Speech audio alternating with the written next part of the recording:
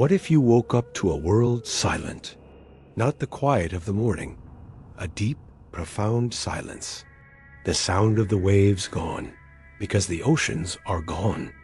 Overnight, 70% of our planet's surface is now a gaping, dry abyss. The first victims are obvious. The creatures of the sea, from the smallest plankton to the great blue whale, are gone in an instant. But their fate is just the beginning of ours. The oceans are the planet's heart, circulating heat and keeping our climate stable. Without them, the equator becomes a furnace, and the poles freeze solid. The world is thrown into an extreme, unsurvivable temperature imbalance. But the real horror starts in the sky.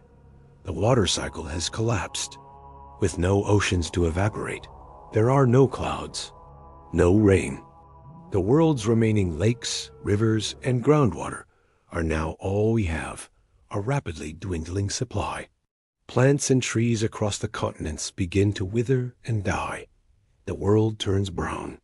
The soil, now bone dry, is picked up by savage winds, creating planet-spanning dust storms. And then the fires begin. Without moisture, forests and grasslands become tinderboxes.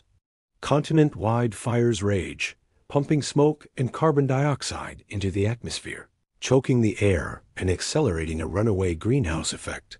The air itself becomes unbreathable. The immense weight of the ocean water is also gone, releasing pressure on the tectonic plates beneath. The result? Unprecedented earthquakes and volcanic eruptions, reshaping the very ground we stand on. We would be trapped on a dry, burning, quaking planet, a world that has lost its lifeblood, a world that is rapidly becoming a scorching, lifeless rock, just like Mars.